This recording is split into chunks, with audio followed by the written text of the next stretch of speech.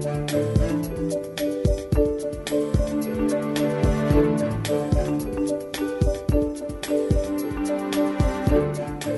my name is Tomás O'Leary. I work with the Passive House Academy, and you're very welcome to this, our first video tutorial on Passive House.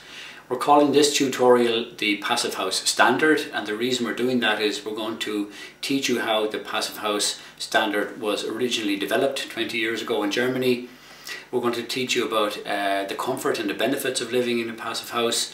We're going to do an energy balance for a building, so we'll show you how losses are balanced with gains and what makes the passive house so special in that regard. We're going to go through those numbers that you have to hit if you want to achieve the passive house standard. There are very set criteria that we have to hit. We're also going to show you the cross section of a building, which shows the typical numbers that we need. For example, in terms of U value, in terms of air tightness, the type of glazing that we have to use, and so forth.